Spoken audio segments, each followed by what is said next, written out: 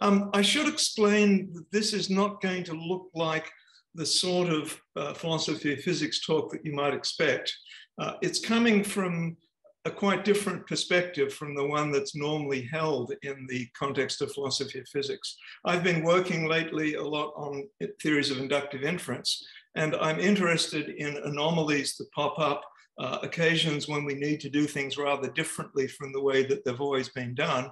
And eternal inflation ends up giving us a case of enormous interest from that perspective. Whether it's going to solve problems of eternal inflation or not, that I can't say. I don't think the problems in eternal inflation are going to be that much better off for the analysis that I'm going to give. Maybe they'll be understood a little better as to what the problem is, although I don't think there'll be the kind of solution that cosmologists want. But if you work in inductive inference, I'm hoping you'll find this to be a rather interesting result. So I want to start out just by framing my starting point. I'm going to go through a bit of detail here.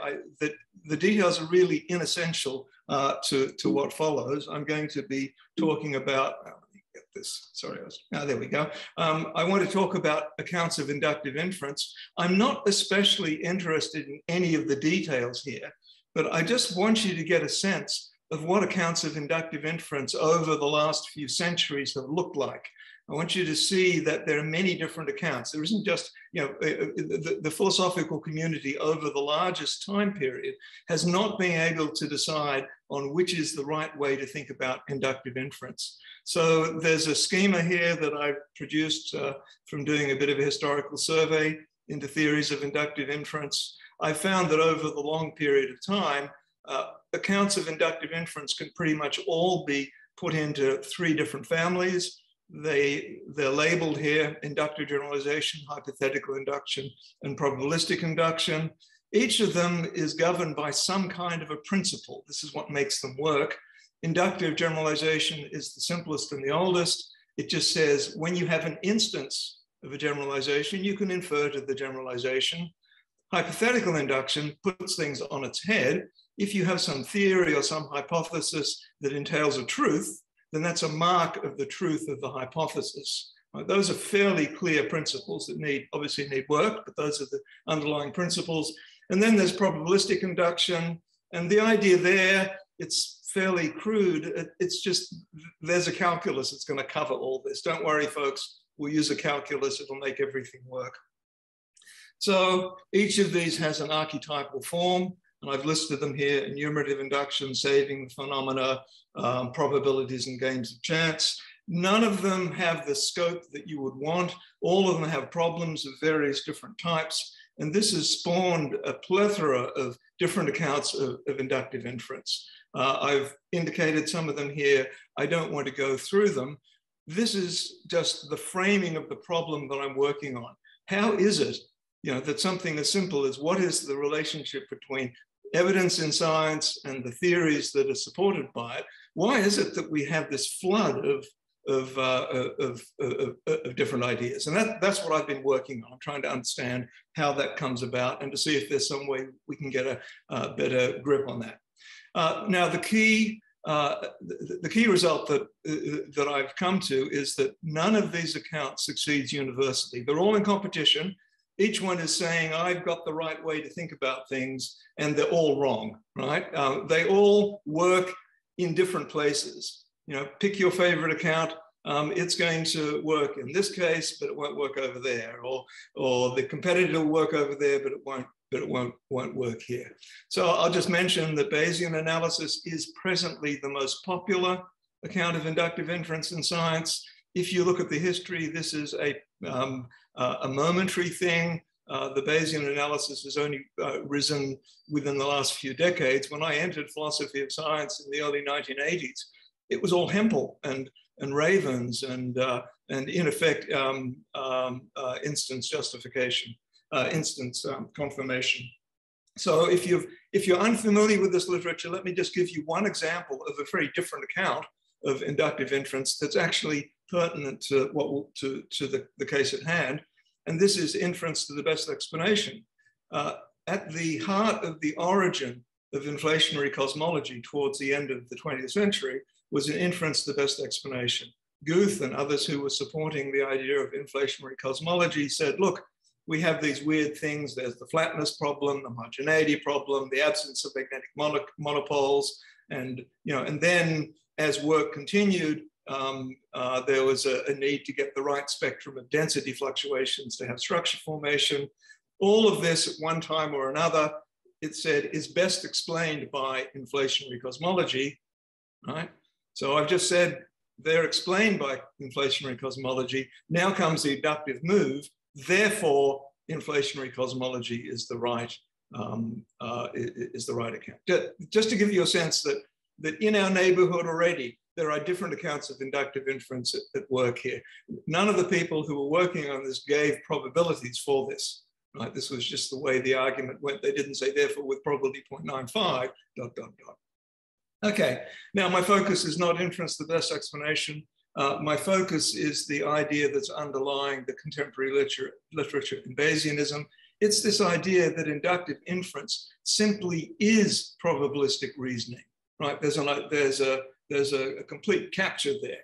All inductive inference, when done properly, is probabilistic reasoning. Probabilistic reasoning is the norm against which you judge any inductive inference. Someone who thinks this way would look at the inference the best explanation that I just gave you a moment ago and say, yes, and in turn, it's really a probabilistic inference, and let me show you how, and then they'll fill you up with outcome spaces and likelihoods and priors and so on and say, see, right? Okay, so that's my reaction to it. No, not always. Right? I think there are cases where probabilistic inference just is not the right thing to apply. And so I've been hunting around for what these cases might look like. But let me pursue the thought just a little more. I have a map here of the entire terrain of the space of probabilistic inferences. Here's the map, right? And the claim is the following. If you visit one part of this map, you'll find that probabilistic inference works in that particular corner. But if you go to another part, there'll be something else. And if you go to another part, something else, and then something else, and then something else. So as you pass between these different domains, you're going to be asking, how do I know where I am? What decides where the borders are? What decides when a different approach to inductive inference is going to be used? So that's the question. What determines which logic goes where? And my answer to the question is background facts. If you look at the background facts that are pertinent in the relative domain, they are going to fix what the appropriate inductive logic is. So one of the things that I've been doing to develop this view is to look for cases where the background facts are such that we get directed to something other than a probabilistic approach to inductive inference.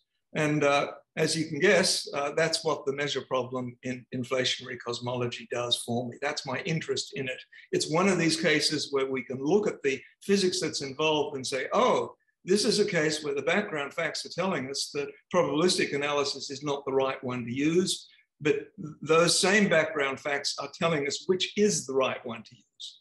So that's the content of the talk. I'm now going to elaborate that particular set of conclusions. Why is it that in the measure problem, probabilities are inappropriate, and why do the background facts of the measure problem tell us that some other inductive mode is the appropriate one?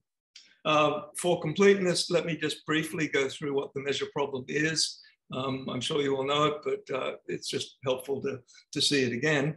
The way things work in inflationary cosmology is that we assume that the universe on the largest scale is perpetually involved in an exponential expansion of inflation. Right? It is everywhere expanding exponentially, right? And as it expands, if the world were just purely classical, nothing terribly much would be happening.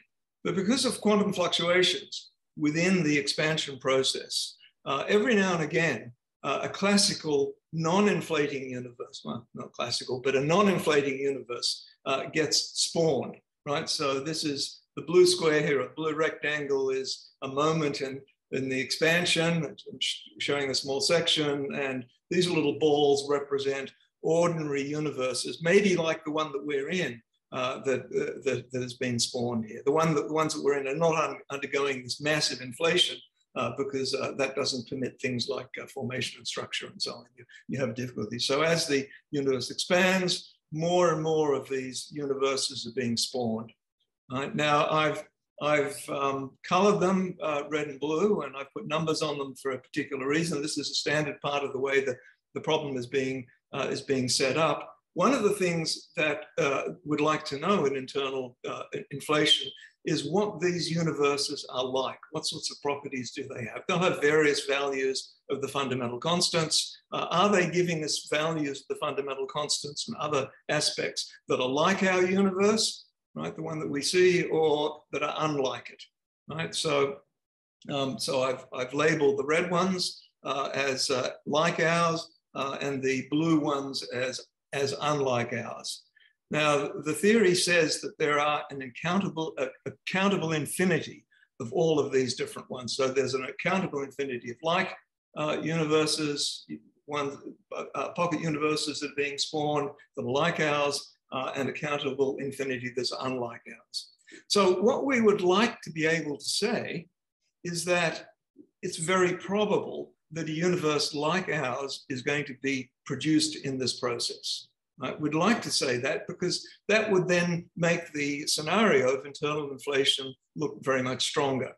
We could then say, here's the scenario of internal inflation, and it's going to give us universes just like ours, which is what we see. This would be a good thing. Right? Now, the difficulty is how to secure that it is very likely that judgment. That's the measure problem, and it's set up in the following way. What is the probability that a pocket universe is like our universe? And the result you would want is really high, right? Or 50-50 or something. You wouldn't want it to be very, very improbable, because then you have to fall back on saying, well, our universe is very unlikely, but it happened. Have a look around, here we are. Right. So the difficulty is this can't be made to work. The measure problem, this is the earlier statement of it. I think I found this is in Guth from about 2000. The difficulty is what you already saw in the picture earlier on. I guess I won't read the quote to you because that's boring. The basic problem is you have a countable infinity of universes that are like ours and a countable infinity of universes that are unlike ours. I should mention, of course, the division between like and unlike is arbitrary, but it doesn't really matter for the analysis. You could pick any range of parameter values to declare that to be likely. Now, the difficulty when you have an infinity that's like ours and an infinity that's unlike ours, you would want to form probabilities by taking ratios, right? But the difficulty is that a ratio of an infinity to an infinity is a meaningless ratio. Here I'm now reading perhaps I'll just read the highlighted sentence. The fraction of universes with any particular property is therefore equal to infinity divided by infinity, a meaningless ratio, right? And so what are we going to do with that? Regularization, in other words, finding some correct sequence to take the limit is the solution that one would want, but there is no easy way to do that. Okay, so I just thought I'd clip out the bit of text, screenshot just from the passage, so you can see, that this is the way that Guth is setting it up, and the example that I'm going to, go back one. The example I'm going to talk about is his example here. So I'm not cooking up this example. This is the example that Guth has used, and it's the one that has become standard in all of the later discussion of the measure problem. It has variant forms. Steinhardt doesn't use numbers like this. He uses nickels and dimes, I think different coins. Now, at this point, I should say, it is a good question as to whether this framing of the problem is the appropriate framing of the problem. And we can certainly talk about that. That gets a bit outside of the area that I have deep expertise. My project is to take this framing and then ask where we go with it. So what is the problem? I'm calling it the counting problem. What is the counting problem that Guth is describing here? These are the numbers that we had on the universes. The red ones were like ours, the blue ones were unlike ours. And when you just list out the numbers like that, you want to say, oh, okay, that's pretty easy. Then it looks like half of the numbers are odd, so half of the universes are like ours. We seem to be getting a probability of a half out of that. That's really very nice. More precisely, you would take a limit as you move along the sequence. But if you pay attention to the way that limit works, the order in which you put those numbers down, or the order in which you count the universes, is going to determine what the final ratio is. And Guth says that's the problem. Guth says, I can just arrange these numbers differently. This was the little screenshot that I showed you. I can arrange them so we have 2 odd numbers followed by an even number, 2 odd numbers followed by an even number. That sequence is going to pick up all of the universes. Every even number and every odd number universe is going to appear somewhere in the sequence. But exactly the same thinking that we had before is going to give us the result that the probability of a universe like ours is 2/3. And by adjusting things any way you like, you can get any probability out of that you want. So the conclusion then is the probability, that is the probability of an odd or the probability of a universe like ours, just cannot be defined. We're in trouble. Now, what is the nature of the trouble? The nature of the trouble is that prediction is impossible. Right? Now, it's a very dire conclusion. Right? The idea is that the apparatus that we have for making predictions, the apparatus that we have for assessing the uncertainties that are involved here, it has failed. Right? It's a failure of our theoretical treatment of the uncertainties that are involved in these universes. So it's pretty uncompromising what Guth says. To extract predictions from the theory, we must therefore learn to distinguish the probable from the improbable. So it's going to be talked of in terms of probability, but how do you get probability to apply here? So if you are in the Guth camp, right, then this is an interesting research project, and you're going to try and find ways to regularize, to find a regulator for the sequences. If you've been following this literature, you'll know that there are many different ways you can do that. All of them have trouble. They lead to different results. You get things like the youngest problem, all sorts of issues. It just never goes to any definite result. So that's what it looks like on one side of this debate.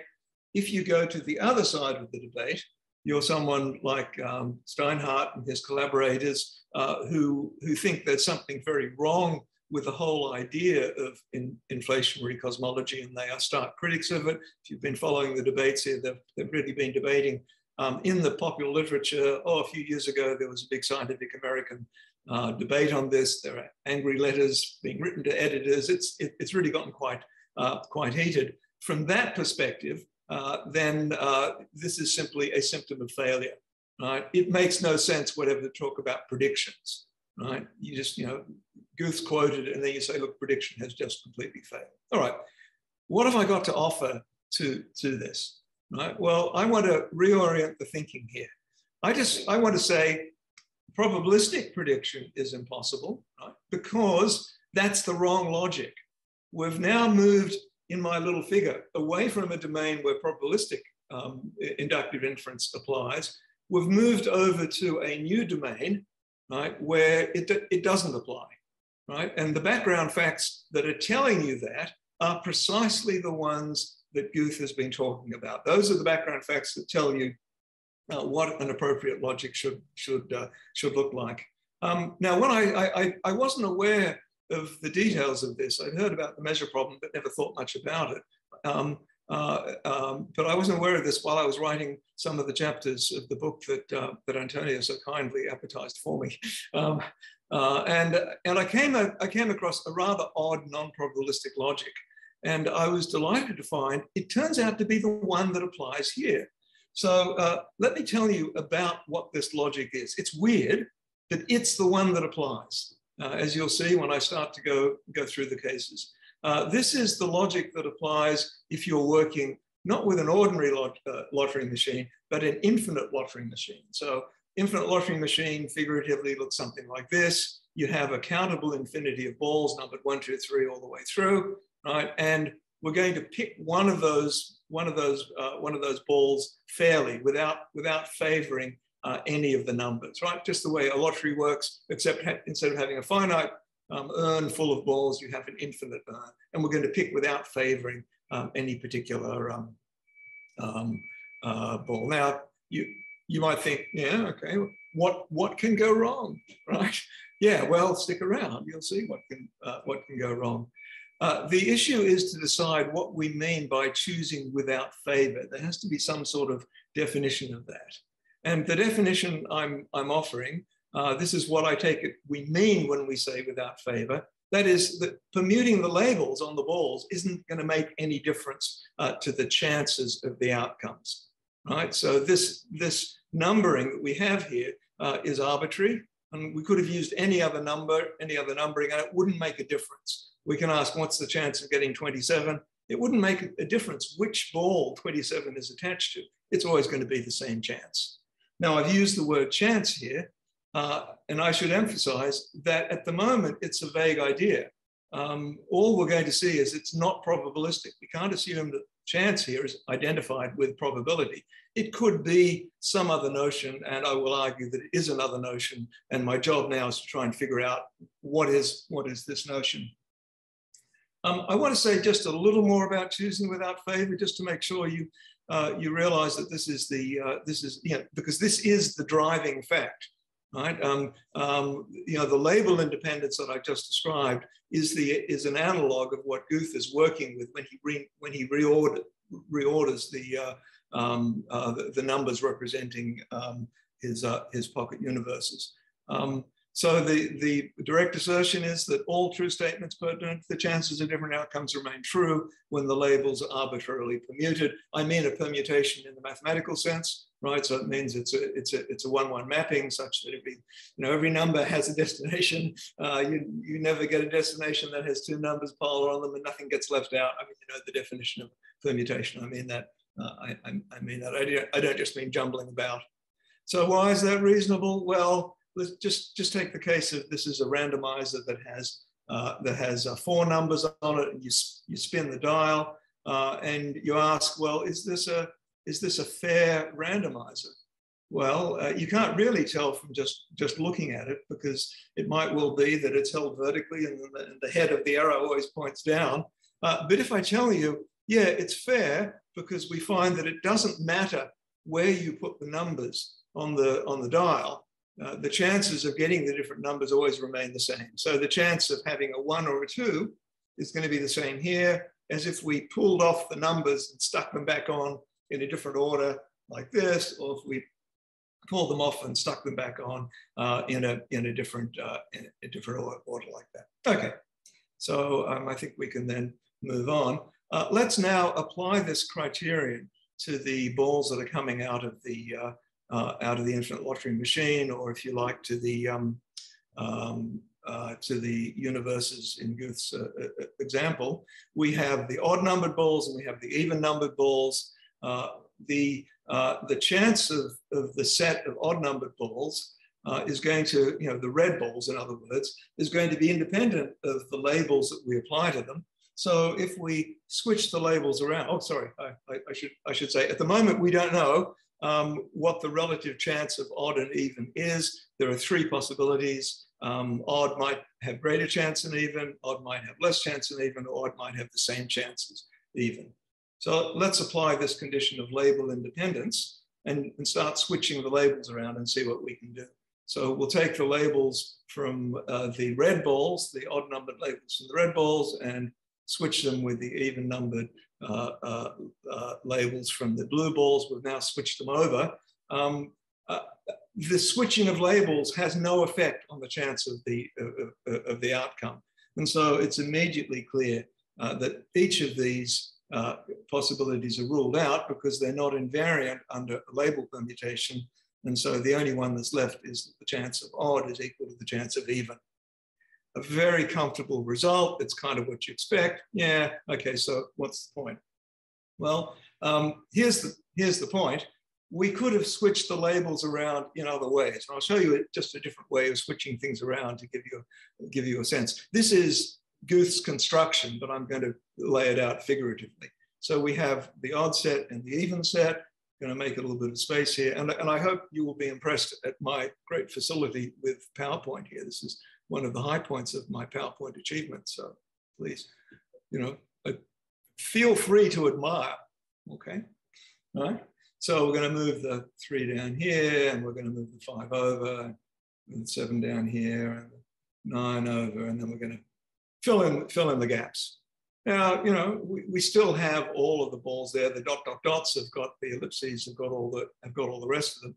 But if we now apply exactly the sort of reasoning that we had before, we're going to switch the labels between the rows. I won't go through the details of how that happens because the result's kind of obvious. Right? We're going to get results for what I'm labeling here as odd sub 1, odd sub 2, and even. These are the labels of the rows that you see here. We're going to get that each of those rows has an equal chance, right? Just by the label permutation. But we know from the screen earlier, the one that was untroubling, that the chance of even is the same as the chance of odd. But we also know that the chance of odd is the chance of the disjunction of odd or even. And if you just stare at that, right, you'll see pretty quickly that we have a failure of additivity at the simplest level. Those of you who have had the pleasure of playing around with infinite lottery machines will know that the infinite lottery machine is the standard example that's used to argue for the abandoning of countable additivity for a probability measure. Well, what I've just shown you that it isn't just countable additivity that has to go if you're dealing with these infinite lottery machines.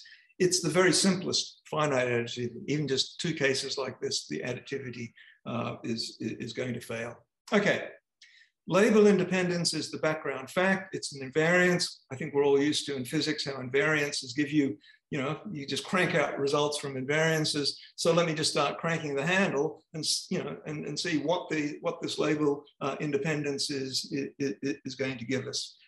Now the key thing here is to understand which sets of outcomes are going to be equivalent under label independence. They're going to be the equal chance outcome sets. So if you have a set that has 3 members in it, it could be 1, 2, and 3, or 27, 5, and 134, or any one with just 3 members in it, they are all going to be the same under permutation because you can permute the labels so that the one turns into the other.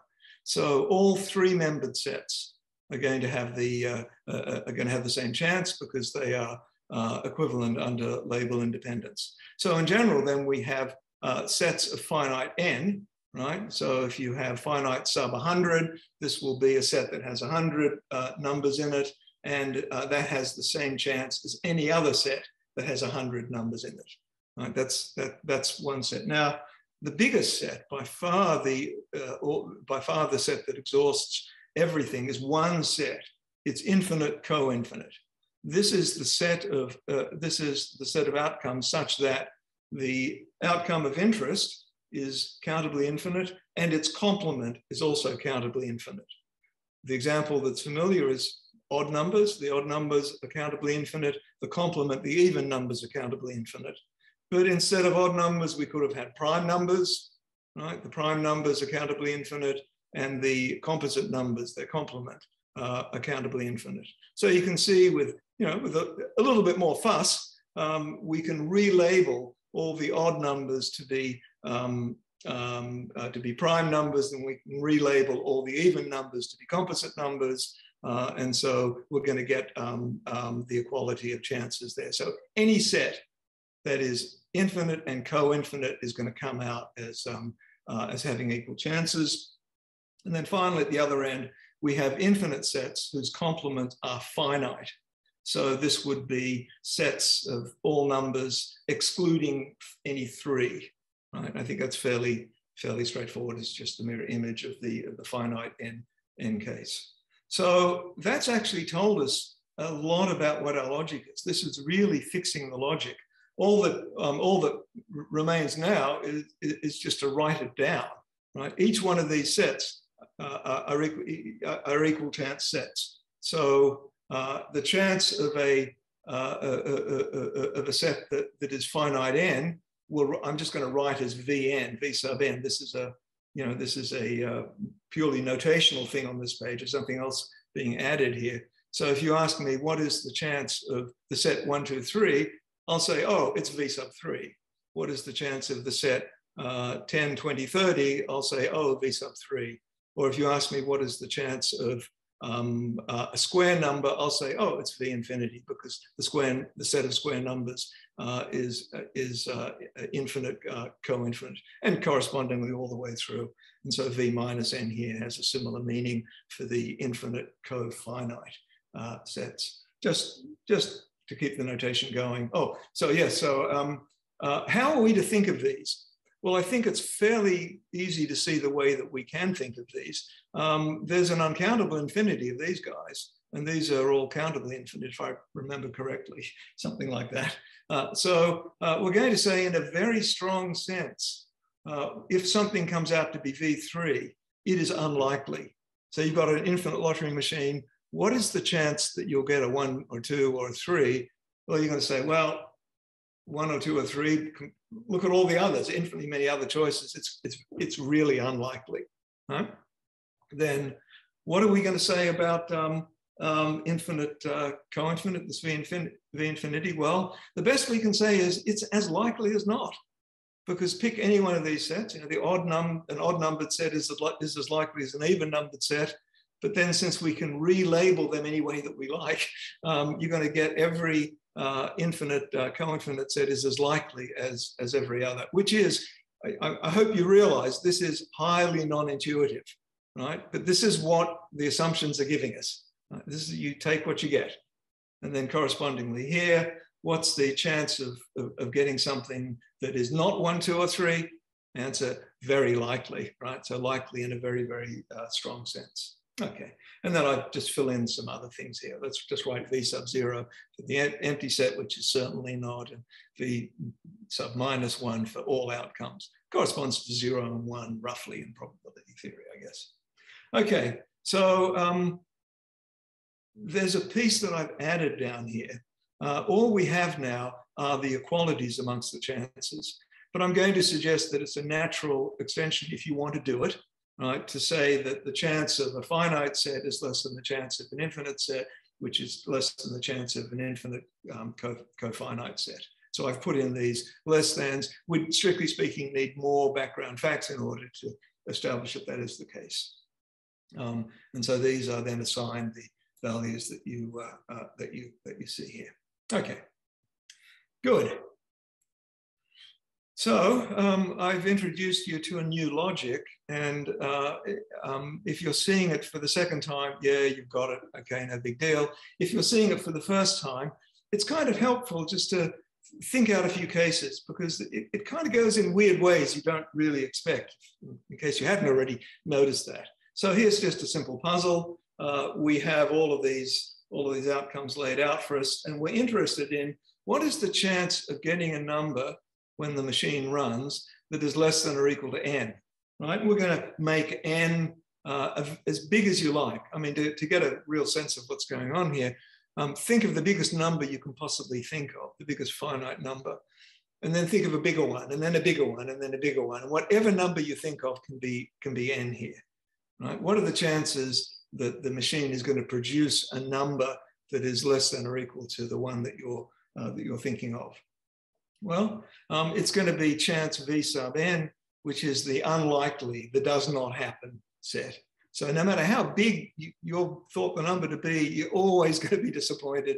You should not expect that number to be there. What will happen is always greater, right? Not terribly surprising when you think about the structure that's involved here.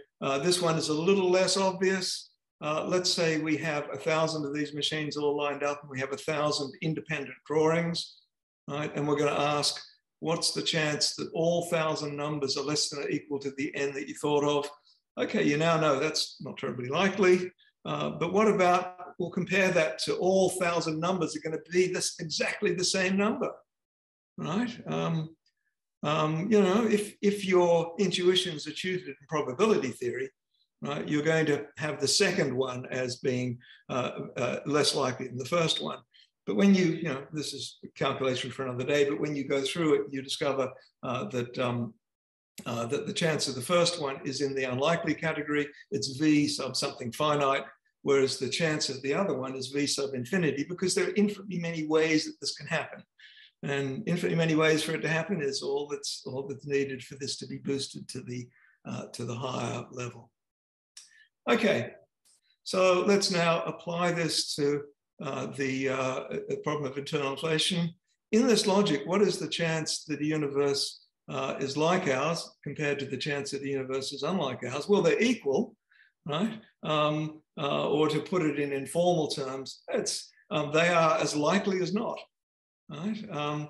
But I think you can see this is not an especially helpful gift if you're interested in prediction, because the chance of level of V infinity covers so many cases that intuitively don't look like what we're looking for.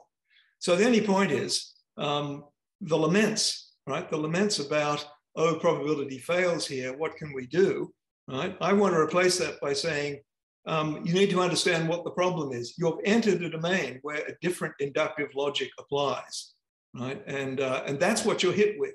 You're hit with a non-standard inductive logic. It's not a lack of imagination that you haven't thought about this hard enough to see how you can combine all of these infinities. Now, I've been talking about this stuff in various venues for a while, and I kind of know the reaction. It's the reaction that I first had as well. Yeah, but aren't you underselling things here, right? Okay, I understand what your logic gives you.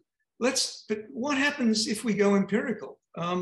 Just let's get together a large number of these lottery machines, right? I mean, they're all laid out in a big table, very large numbers, 100, 1 million, 100 million, right? And let's run them, right? Aren't we going to find out when we run them that we're going to get roughly equal frequencies of odd and even, or if we get something different, we'll at least have an answer that's better than V infinity, which doesn't seem to be telling us very much. So, you know, we're sort of thinking here, you might get a 2, that's an even outcome, it's an odd outcome, it's another even outcome, odd outcome, even, odd, and blah, blah, blah. Okay. Well, how do you handle a situation like this? Well, we come up with situations like this in the probability calculus as well. And the answer is always to say, well, what does the calculus tell us? Right? What is the probability calculus going to tell us in cases like this? And then you grind through, and very often you get a result that naively you might not have expected. So I thought I'd try and recreate the idea of running finitely many, a large number of these machines in order to see if we can get stabilizing frequencies. Notice the key thing: you only want a finite number of them. If you have an infinity of them, then you're back to the original problem, right? So here's the inflationary universe again, and here are the odd and even numbers, or the like and unlike universes. To simulate there being n infinite lottery machines, let's divide that the sectors up into n sectors. N's very large, but necessarily finite, so we can do the analysis. Then the analog of running the infinite lottery machine is to ask after the chance of getting a particular outcome in each particular case. So, you know, so this is the one that might be picked on the. No, sorry, you can't see my finger pointing, can you? Or if you can, I want to know how you're doing it. So here's the one picked here, here's the one picked here, here's the one picked here, and so on and so on.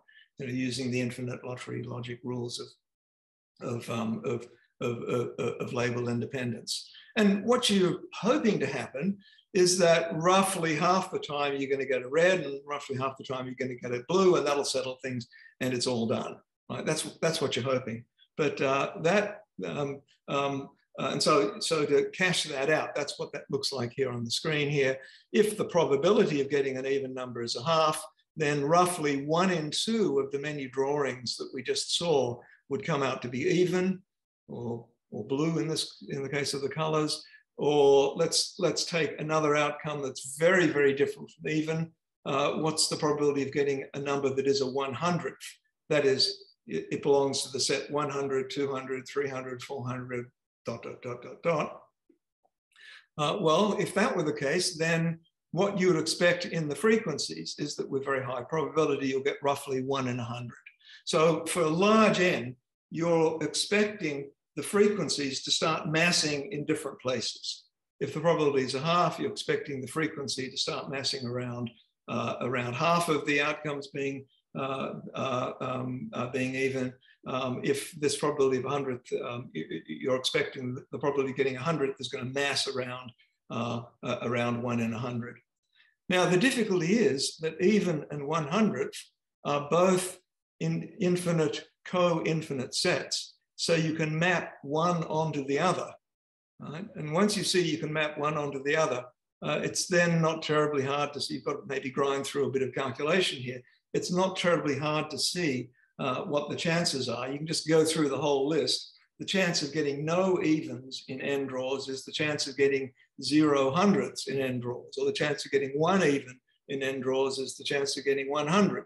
And you just go all the way down the list like that. The chance of getting any particular number of evens in n draws is the same chance as getting any particular number of 100ths. So what that means is that a massing that can distinguish between different probabilities is just not possible, right? If you assume that you'll get some sort of massing of chances that will tell you that, that roughly half the draws will be even, that same massing of chances will then tell you that roughly half the draws will be 100ths.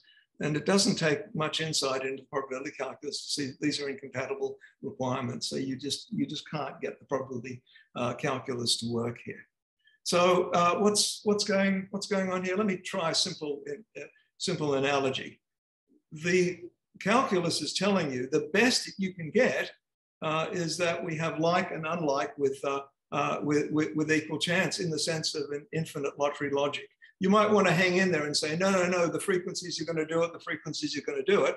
But you're now behaving like someone in a casino committing the gambler's fallacy. Someone in a casino says, yeah, I know what the probability stuff says, but I'm watching this roulette wheel. I'm counting the rolls, and I'm sure there's some kind of pattern here over successive rolls that I'll be able to figure out, and I can predict what the next roll is going to be. No, you want to say to them, look, this is the probability calculus. You know how the machine's set up. It's set up so that the rolls are all independent.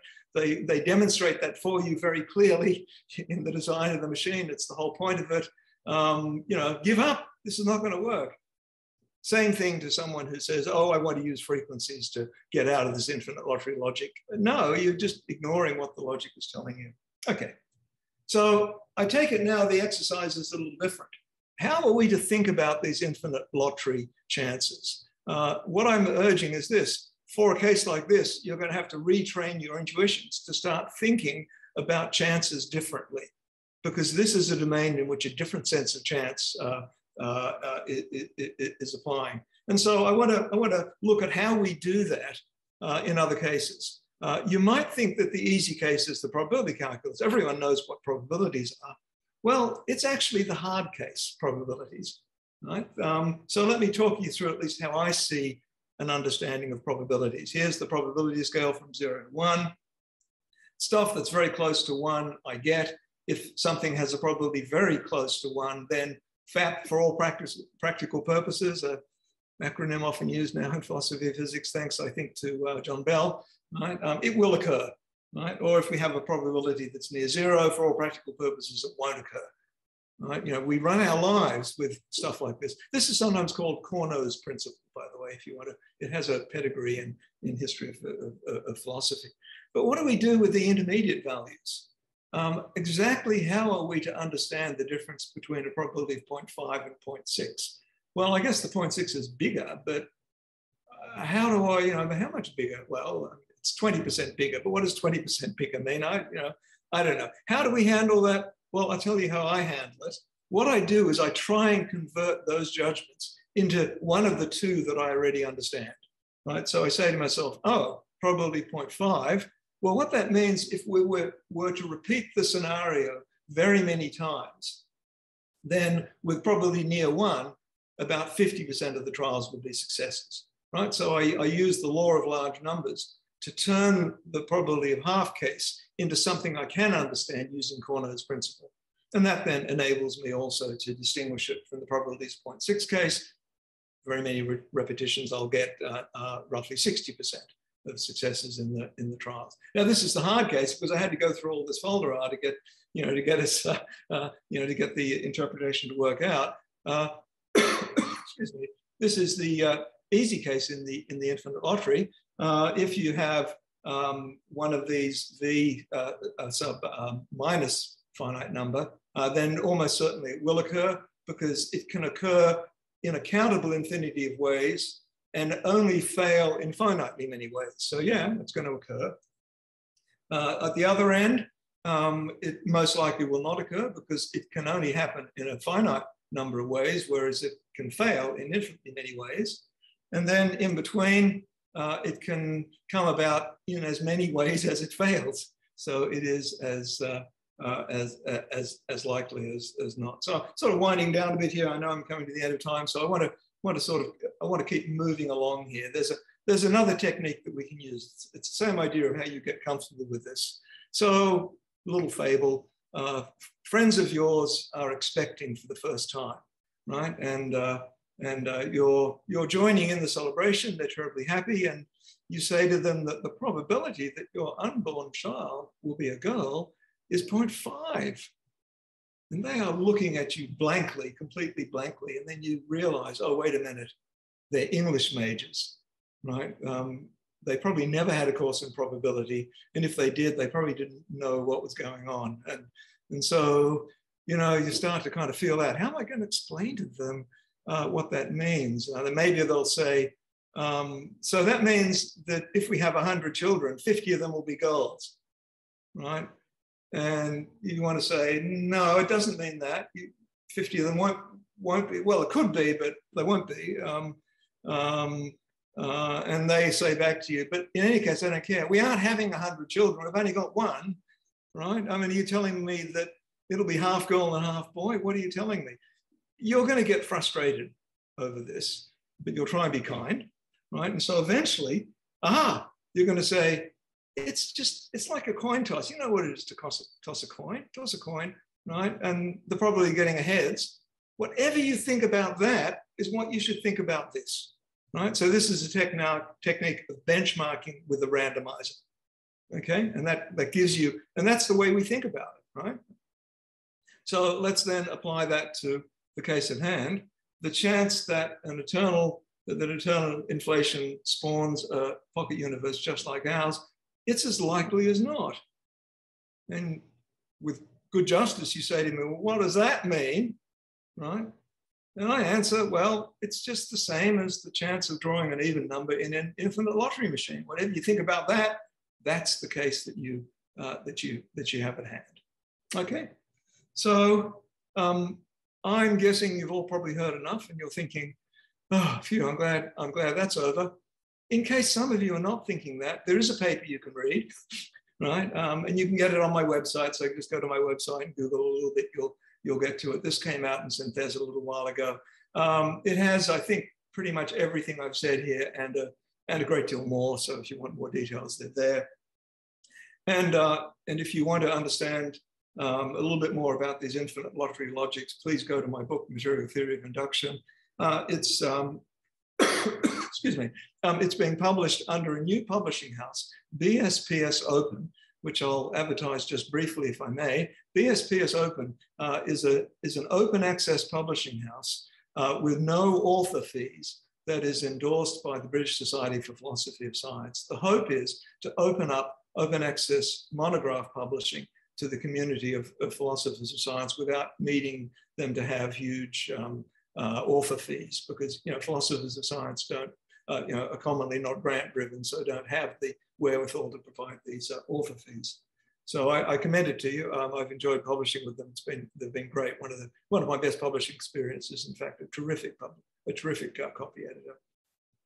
So chapter 13 is all about infinite lottery machines, and it's a great deal more there exploring the mechanics of the logic that follows. Okay, thanks very much. That's it. First in line, we have Jacob. Please go ahead. Thanks so much. Hi, John. That was a really great talk. Thanks again. I have first a not very serious and hopefully instantaneous question. You mentioned Carnot's principle. Is that, did I say that right? Is that Carnot like? No. It's Cournot, C-O-U-R-N-O-T. It's talked about in only a few places. I got it from a footnote in Glenn Schaefer's work. I've tried to track it down. Cournot was writing, I think, in the early 18th century in French, and I poked about in it, and I couldn't actually find him saying exactly what I wanted him to say.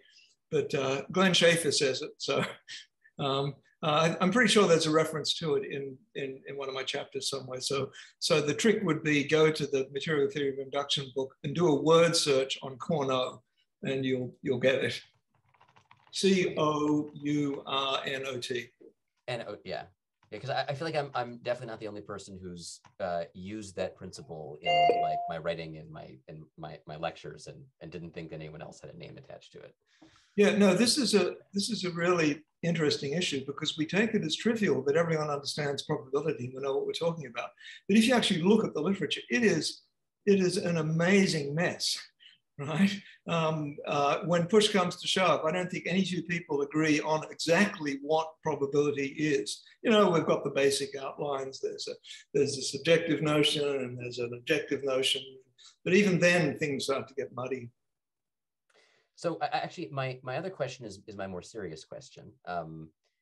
It's a slightly critical question. I hope I can ask a somewhat critical question. But so our standard theory of probability, however you want to think about it, based on the Kolmogorov axioms, whatever version of probability theory you want to use, it's abstracted from human experience. It's abstracted from empirical experience, and we're limited human beings, we're finite human beings, and we have access to finite amounts of data. So, a probability theory is built on experience with finite cases. Here you're considering a hypothetically infinite case. And I guess I'm not clear on, whether it's coherent to proceed here. And I think, the case that I think you're making is there is a form of inductive logic that we should apply. It's different from the probability calculus. We have different background, background information. And there's just a different inductive logic we should apply. But isn't an alternative just to shrug and say, we have no experience with things we know to be infinite sets of data. These chance functions aren't merely not probabilities, but maybe they're just not well defined at all. Even in the example toward the end, where you're like, we're trying to help explain to a couple of English majors what it means that their child has a 0.5 chance of being a girl. What we do is we analogize, the benchmarking idea is you analogize it to something that they do have familiarity with, a coin, but a coin is a finite system. We're trying in I think your talk to make a connection between an eternally inflating multiverse and an infinite lottery, but both of them are systems that we don't have direct empirical access to.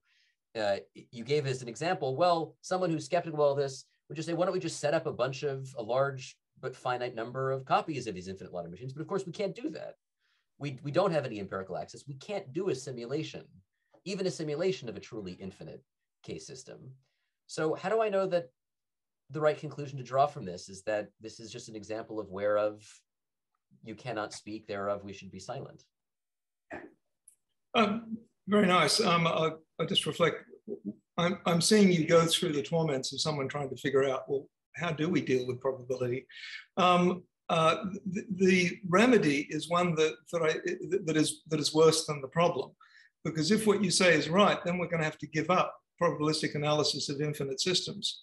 And most of the problems that we deal with in physics just automatically have infinities attached to them. Cosmology is going to get to be rather messy. I'm not even sure if we can do gas theory because we have continuous distributions of probabilities, right? Which are actually assigning probabilities to infinite sets of intervals. So that was the first point. Sorry, I'll try not to go on too long. That was the first point. Second point, the problems, I go to these cases because it's easy to see what the background facts are that fix the problem.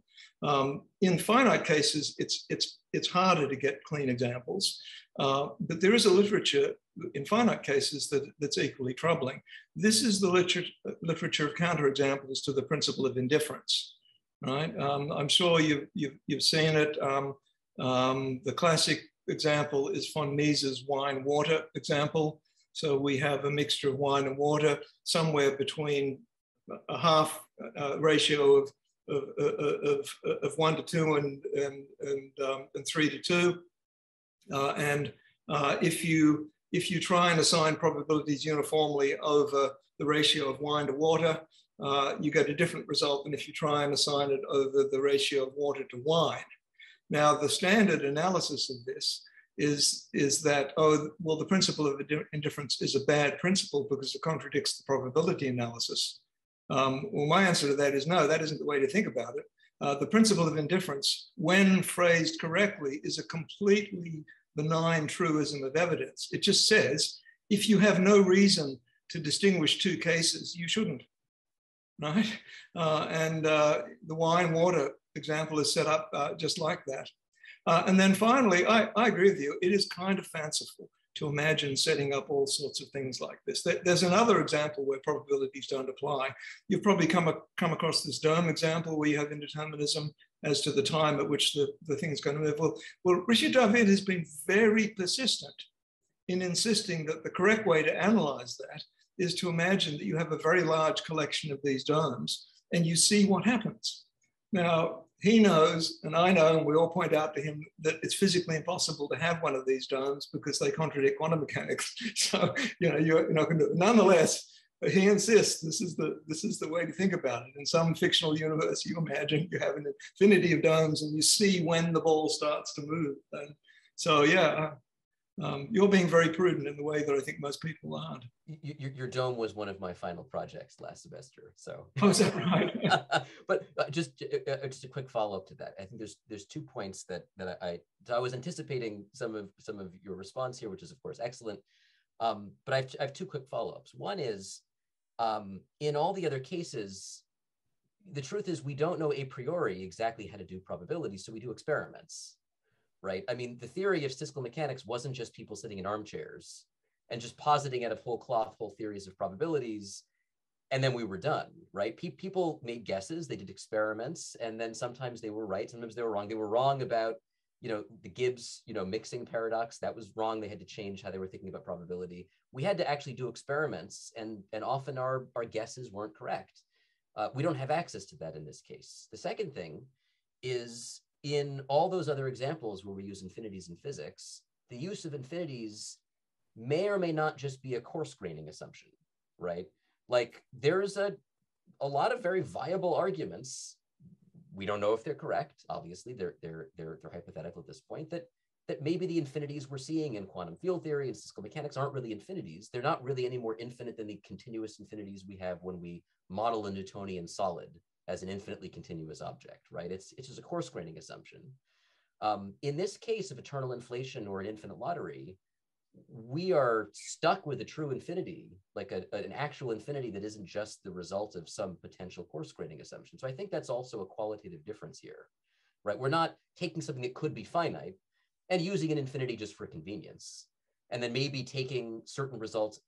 If you have an object that has a finite number of physical pieces to it, like a body that's made out of atoms, and there is sort of a canonical way to think of it as a finite number of chunks of things, and then we just sort of take a smooth limit, and then we pour it over certain assumptions about what should happen in the finite case, and sometimes we're right and sometimes we're wrong. In this case, we don't have a clear finite thing for which this is a, you know, an infinite idealization. We're really saying that this is truly infinite. And I think that's novel. I don't know of any other examples in physics that we know where we've done that. So I don't know how we would acquire experience for how such a system should behave.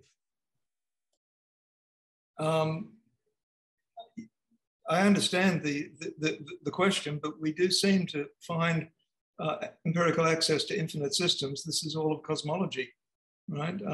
It's the idea that cosmologists aren't really talking about the universe as a whole. Second concern, I'll repeat again what I said earlier. The issues with non-probabilistic systems is not solely confined to infinite systems. These are only places where it's easy easy to see them. I'm not sure what else to say other than. I'll close my question, but I just want to say that, you know, of course, in cosmology, we have access only to the observable universe. We have access to finite amounts of data about our universe. We can't see infinitely far.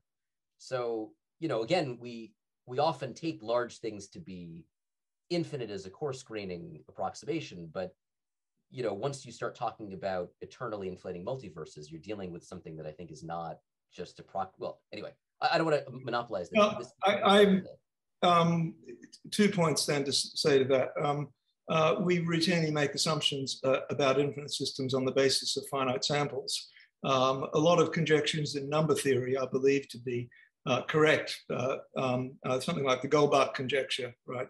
Never proved, but we've looked at finite samples and we think that gives us a license. So I'm a little nervous about your idea that we can never know about infinities. Perhaps we can never know deductively in the sense that we've checked every one, but there are other ways, and that works pretty well.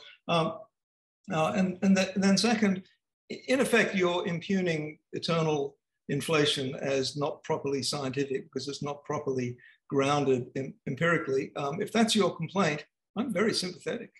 I don't know. It could be true. I just don't know that probability is the right frame for it, but whatever. Well, no, your objection is when we're dealing with infinite systems, we can't know about them empirically, right? And so you're saying, therefore, if probabilities have trouble there, you know, it's not my problem. But that complaint then applies to the entirety of the theory. So everything in inflationary cosmology then has to be disparaged as being, well, it's not properly grounded because we only can see a little finite chunk. I mean, setting aside this particular example, my sense is that the density of speculation in inflationary cosmology is pretty high in comparison to the empirical grounding. If your intuitions are empiricist, so are mine. I'm much more excited by the current empirical investigations in cosmology that are based on measurements of the cosmic background radiation. You know, I'm eagerly waiting to see what the new telescope is, the Webb telescope is going to give us. I'm absolutely delighted in the LIGO experiments when, for the first time, right, we accessed a channel of gravitational waves. That, you know, if you, I write in different areas, but if you look in my other areas of philosophy of science, it's a heavily empiricist inclination. And I complain a lot about metaphysicians who simply don't have that empirical grounding. So I'm, you know, I share your empiricist concerns. I don't think they're the ones to be applied here because we're asking what concepts of uncertainty are out there. So maybe this is the one thought. My experience in many of these discussions is that I talk to people who find the idea that something is not probabilistic to be unthinkable, right? And I'm trying to say, no, it is thinkable. And let me show you how. And remember, I'm a philosopher. I'm not a cosmologist. I'm not trying to do empirical science. I'm trying to do philosophy. Yeah, and I want that unthinkable. I want us to realize that it's not some kind of a logical necessity that all indefinites have to be represented probabilistically, which is the default. Right? It is entirely thinkable that there are other ways of doing it. Yeah, I think you may know I feel exactly the same way. But good, thank you. This is very helpful. Thanks so much, and a great talk. Yeah. Thanks. Daniele. Hi, Danielle. Good to see you. Hi, John. So I have a number of comments. I have to state that neither an expert in probability theory nor in eternal inflation. So maybe a number of things I'm going to say are just naive. But so part of what you said, I would understand it as showing how a frequentist definition of probability is troubleful in this case, on the one hand, and I'm guessing that that's why a lot of people would prefer, to go for other definitions of probabilities, like more subjective ones. Especially if you think of in a cosmological context, you can think of it as a lottery, but in which you can actually extract only one number, and you're asking what's the probability that the number I extract once and for all is a particular one of an infinite set. So it has more to do with that type of situation, in my understanding of just a single shot cases. And that's exactly the case in which a frequentist approach, in which you just count, relative frequencies, is probably not the right one. A number of other things that you mentioned seems to be just correct illustrations of how probabilistic reasoning, even when it's correct, in the case of infinite cases, can lead to a lot of counterintuitive results, which in itself it's certainly fine, but in my understanding, it doesn't prove neither that probabilistic reasoning fails or that these results are incorrect. They're just highly counterintuitive. Third, one other comment is that, again, for what I understand from people who do probability theory, I mean, your examples come from counting in an infinite set, but the infinity is best dealt in terms of probability measures.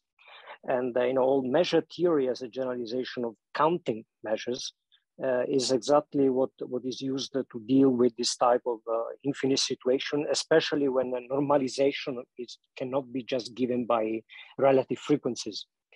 And so, for example, I don't think that Gut was saying that it's a big deal conceptually, the fact that you have to divide two infinities, because that's what always happens whenever you have, some infinite and maybe even continuous set of configuration data, and that you have to define some measure on it, and then you want to normalize it. You don't separately define the numerator and the denominator, because that will in fact give you, the necessity to divide two infinities, but you do a more sophisticated measure theory analysis. But my main point is the following. My understanding of what is problematic about eternal inflation has nothing to do with infinity or the possibilities. It has to do with one assumption you also make in all your examples, which is that you have a uniform measure, which in fact, from the purely epistemic point of view, is the counterpart of total ignorance. And in the eternal inflation case, is in fact interpreted by many to be just total ignorance about what the right theory is. The theory that will tell you which of the infinite possible universes is more likely than another. So the fact that we resort to just checking how many universes with the right properties in the set of possible universes exist is the result of we having no clue from the theory about what the probability measure should be, that may favor some particular type of universe over another. And then we resort to just trying to count relative frequencies. And it's the same, for example, with the string landscape. The problem is not in itself the large number, possibly infinite number of configurations that we have to deal with. Is the fact that the theory doesn't give us a probability measure to compute things in such a large space of possibilities. And that's exactly what dynamical theories usually give us. I know you have a dynamical law that will, for given initial condition, will tell you that one or a subset of outcomes is more likely than another.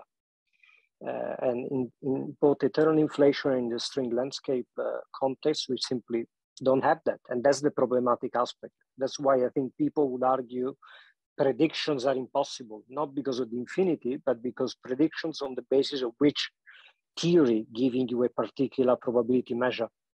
So you just are totally ignorant about how to deal with this infinite set of possibilities. Okay. I counted 4 questions there, so I'll do my best to wind back through. The final question, number 4, was the one that you said was your main point. So let me see if I got this correctly. You're saying that the assumption that I've proceeded with from Guth is that we're looking for some sort of uniform measure which represents total ignorance. This is not an appropriate way to proceed, because if you know more about it, there's a probability there, and the job is to find it, right? So what's all this talk about? Why am I bothering with all of this when, you know, more serious investigation is going to find the true probability measure that's there? Is that, am I getting it? I mean, you're getting right in the sense that indeed the problem is with the probability measure not being known. But I would not say that, no, without that, we shouldn't think about the situation that is worthless. I'm just saying that, for what I understand, the criticism against eternal inflation from the physics point of view is not related to the infinity of the possible universes that the theory would say are possible, but with the fact that there's no guidance about how to evaluate probabilities in terms of deciding what is the probability measure to use. And that's the criticism against the theory, not against what you said about using in the case in which you use the uniform measure. It could be that that's the right measure, but the theory doesn't tell us. You might be right that further investigation into this is going to give us a probability measure. What I'm hearing, though, is a view that's so very common, and that is whenever there's an uncertainty somewhere, ultimately it has to be probabilistic. And if you can't see it, you just haven't looked hard enough. Well, I'm raising the possibility that maybe it just isn't probabilistic. You can keep looking and maybe you just aren't going to find it. This is why that might be the case. Now, look, I don't do cosmology. I'm not an expert on that material. I just read the literature. That this might be the case seems to me to be indicated by the fact that, this debate's been going it was active for about maybe a decade, a dozen years, and then it's kind of faded out. The fact that no one's been able to find that right probability measure is an indication that isn't there to be found. So that's the first point. Don't make that assumption. I'm saying I understand, that many people do make that assumption. It's the working hypothesis, but I'm suggesting it might be false. And now I've got a second suggestion. Let's put ourselves in a position that we are, where the problem is posed as Guth has posed it, and people in the literature have picked it up, right? And then I'm going to ask, what is the appropriate representation for the uncertainty that's involved there? And I'm simply saying you get this funny logic, right? You're free to imagine it's a nuisance, it'll go away, right? If only we dug deeper. But that depends upon this presumption, right? That that all uncertainties are always going to come out to be probabilistic. So you asked 4 questions. That's my answer to the 4th one. I don't know if you like it or not. Let me go through the other 3. You were uncomfortable with the frequentist talk. I only introduced frequentist talk because that's the response that I've heard from people. You like the idea of you're saying we just have the one case, so there are no frequencies. Yes, I agree. That's exactly right. And so you want to go subjective. Why do you think that subjective credences have to be probabilities? I don't think there's any good basis for insisting that subjective credences always have to be probabilities. I don't say this lightly. That's what I discuss in the book. There are numerous arguments to the effect that credences have to be probabilistic. Dutch book arguments, representation theorems, accuracy measures. I mean, this is a big literature. I've done my best to understand it. And it's very clear that every single argument is circular. right? And the proof of it is extremely simple. Once you start asking why not, it becomes very easy to see why not. They're all proofs. They all use deductive argumentation. They can't use inductive argumentation on pain of circularity. So they're all deductive. And so the conclusion is credences must be probabilistic. Deductive arguments need premises. And it's a matter of simple logic that the premises have to be logically at least as strong as the conclusion. Once you realize that, it becomes a completely foregone conclusion. If you take any demonstration of the necessity of probabilistic subjective probabilities, you can just go back to the assumptions that we used and find where the probabilities were smuggled in as an assumption. And I do this in the book over and over again. I only got this one. Something about, you said infinities are counterintuitive. So this doesn't prove the probability fails. Well, if there was a fallacy in my argumentation, tell me what it was. I think I was handling them carefully, right?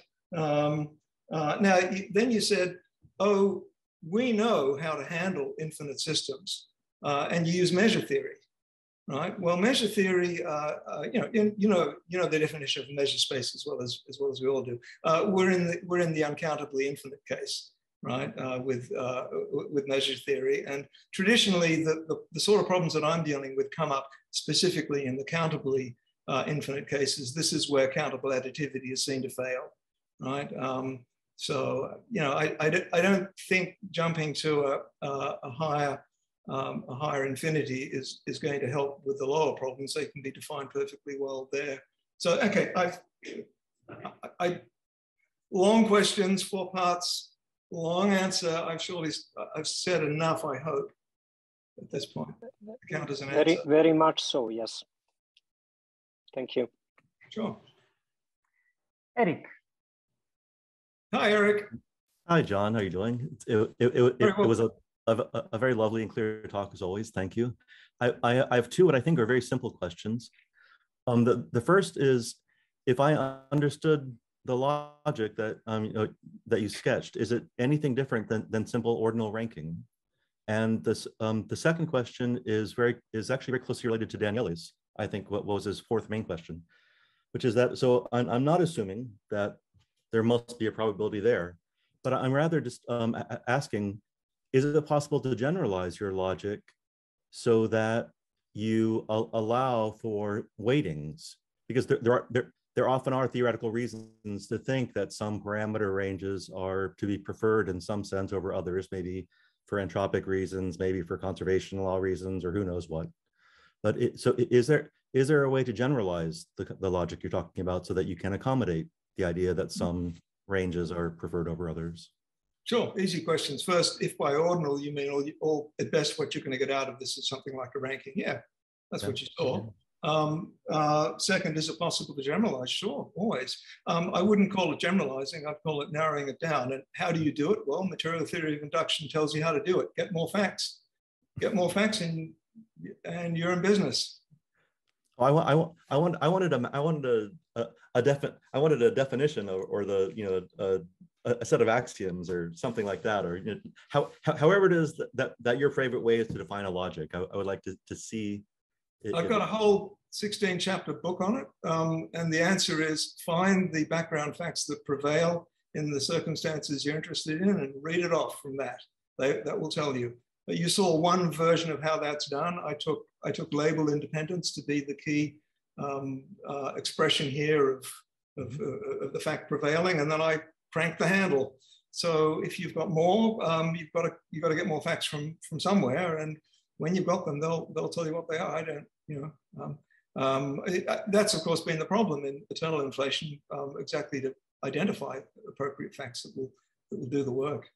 I mean, we know roughly what happens if you there are different measures. There's a world line measure, right? And the world line measure then does give you a way of ranking stuff, but that's a disaster because all the universes turn out to be vastly too young because the way that stuff is being spawned off is you keep kicking off more and more and more younger universes. So I think a natural measure comes out of that, but it's a disastrous result. It just tells you that, that it's really unlikely, you know, that there'll be universes that have lasted 10 to the 10 years, right? Thank you. Aaron. Right, my question comes from Birmingham, England. Thanks very much for an inspiring talk. I knew nothing about your work previously, and I think there are connections to things I've thought about that I don't want to go into in any detail now. And I've challenged ideas about bagatelles and other things having probabilities, and just thinking about a marble being dropped onto a sphere seems to me to raise all sorts of questions that can't be answered in terms of numerical probability. But that's just my personal history. I want to ask you whether you've thought about biological evolution in relation to these probabilities. The reason why I ask this is that I've recently been thinking about how things come out of eggs. Or more precisely, how eggs produce the things that come out of them. And I'm especially interested in the ways in which processes in eggs can produce spatial competences in birds and tortoises and all sorts of other animals that they could not possibly have acquired after coming out of the eggs. So there must be processes going on, chemical processes going on inside the eggs that are somehow assembling these competences.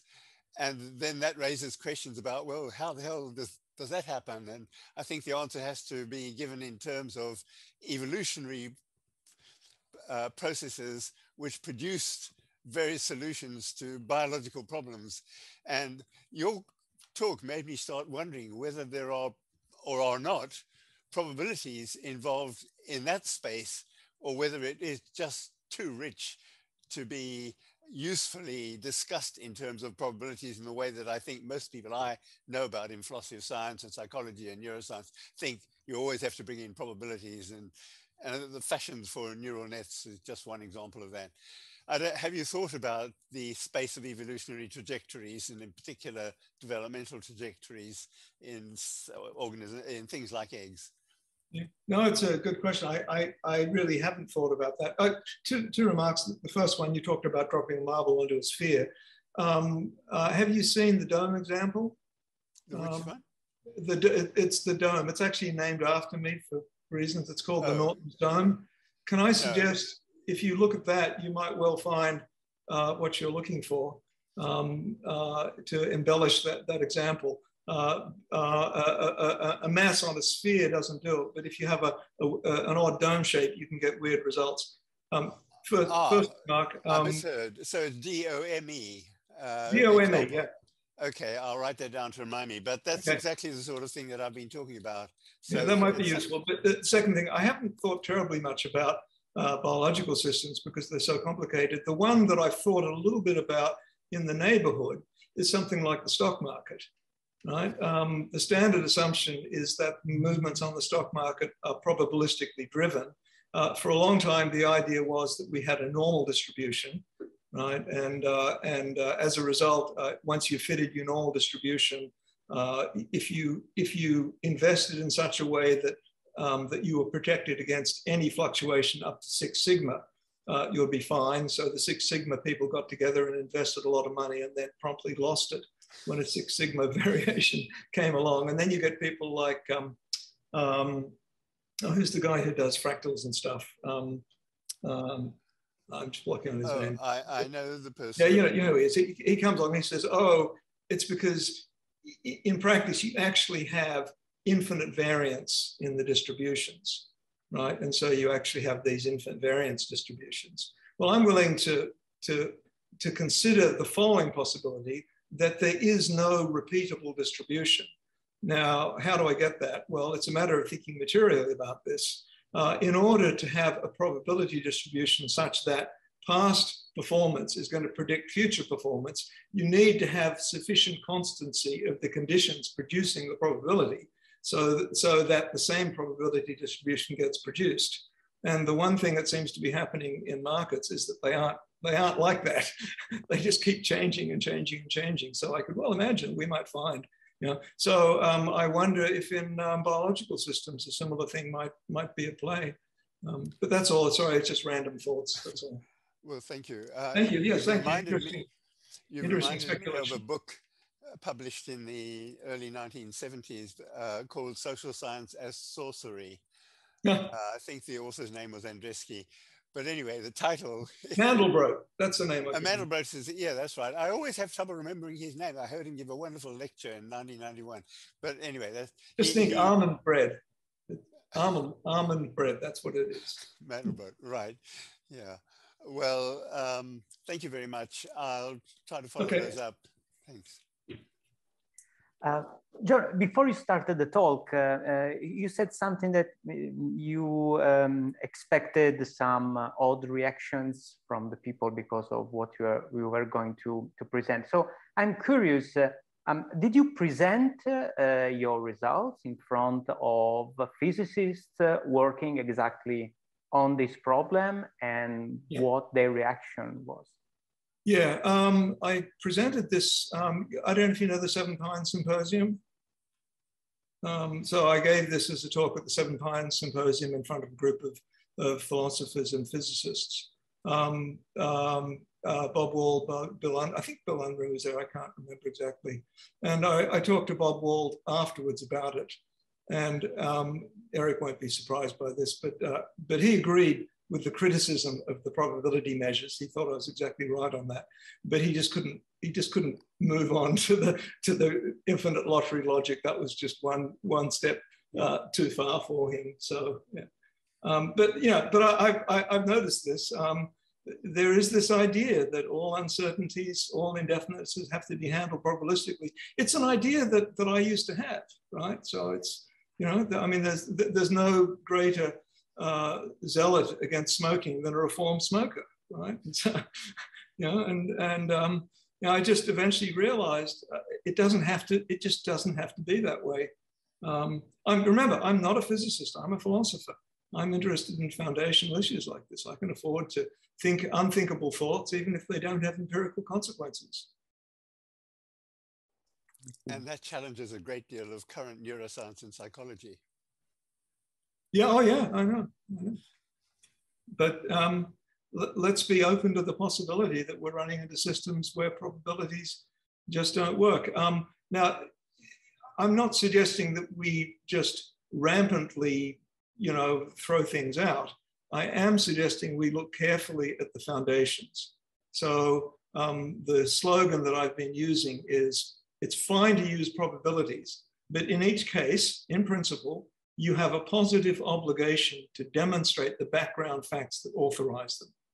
You cannot, you know, you cannot just assume by default that probabilities always apply. You get into all sorts of trouble. If can I give you some examples, some of my favorite examples, because they're kind of fun. So here's an example of why there has to be something rather than nothing. This is Van Inwagen, who's a metaphysician, who writes on this stuff. He says, let's just think antecedently about what might be the case, right? The universe might be this way or that way or that way, or there are many, many different ways the universe might be. But not being just happens one way, right? So now we're uncertain over which all the possibilities are, right? So we distribute our probabilities uniformly, right, over all of these possibilities, right? And then we ask, where's the probability mass? Well, any even loosely uniform distribution, right, is going to say that all the probability mass is inherited by the being side, right? Therefore, very probably there has to be something. Now, Van Inwagen did publish this as a paper, and he did put in the paper, I know there's something wrong with this, but I'd like someone to tell me what it is, right? And we're all thinking, oh boy. I call this the inductive disjunctive fallacy. It's applying probabilities where they don't belong. All you know is that you don't know, and that's as much as you can get. Now, you might think, oh, these rotten philosophers, of course they're going to fall into these stupid things. But I've heard this argument in many other places. Now, you might have noticed at the moment that it's become very fashionable to suggest that we are living inside a computer simulation. Right? Well, if you unpack the arguments that are being used for that, you'll find it's based on the same fallacy. right? There are all these possibilities, right? The world might be really as we see it, or the world might be simulated by some advanced intelligence. And in the scenario that I cook up, I can imagine many more ways that, you know, that it can come from a computer simulation. Therefore, most probably we're a computer simulation. So that's, you know, that's the popular literature. How do you, you know, what are you going to do with the popular press? They're kind of, you know, of course, they're going to fall for silly, bright things. Serious scientists wouldn't fall for this, would they? I think we can agree with that. No serious physicist or cosmologist is going to use an argument like that. Well, I was at a cosmology conference in 2008, and this is the argument that John Barrow presented. He presented it as a test of your bona fides as an anthropic reasoner. He said, let's think about whether the universe is finite spatially or infinite spatially, right? Now, a finite universe can only have finitely many observers. An infinite universe can have infinitely many observers, right, under fairly benign assumptions. So if we don't know anything more other than that, then, and we distribute our probabilities as you would expect, some sort of uniform way, then very probably we're in an infinite universe. Now, he didn't pause to tell us why this was a flawed argument. He just told us this argument. Over and over again, I keep finding this presumption that any sort of indefiniteness, any sort of uncertainty has to be probabilistic, gets us into trouble. And I just want us to be open to the possibility that, that this is not correct, right? That, you know, the remedy is very simple. If you want to use a probability and you want to be safe, display the facts that authorize the probability, right? So someone is going to be chosen randomly for the population to be you know, to win a huge amount of money, and everyone has a ticket. How are we going to do this? Should I think that everyone has an equal probability of getting the money? Well, yes, because there's a randomizer that's doing the picking, right? Those of you who are in the philosophy world, if you are at a race course and you are averse to losing money, then you should distribute your credences probabilistically, lest there be a Dutch bookie around who's going to make trouble for you. But if you can't identify any basis for the probabilities, don't use them. You're going to get into trouble, right? So in all of the examples that I deplored as not working well, there was no good basis for assigning probabilities to the uncertainties that we were dealing with. We don't know which of all the many observers we might be in a universe that's spatially finite or spatially infinite, right? We don't know if the universe is spatially finite or spatially infinite. Stop there, that's all you know. You know, don't now spread probabilities over this. Or another example, I guess you've seen the doomsday argument. It's an argument that, you know, that the end of the world is coming very soon. Again, it's the same guy all over again. You're applying a probability where there's no basis for the probability. You ought to be very suspicious when you have arguments that have very weak antecedent assumptions. There's a process, we don't know anything about the process other than it's been going for 2 years. How much longer should I expect the process to go, right? That's all you know, that's the setup for the problem. You wave probabilities around and then you say, well, very probably it's coming sooner rather than later, right? And the little warning should go up and say, wait a minute, you put nothing in and you get something really strong out. Something has gone wrong here. And my answer is yes, you have an artifact of an improperly applied logic. This was the wrong one to apply. So you get bogus results, you know? But are people swayed by this? I mean, the argument I just gave, I published this, I don't know, 10 years ago. And I can't tell you the number of people who are now changing their ways as a result, because I'm not sure there is anyone. Okay. Okay, thank you.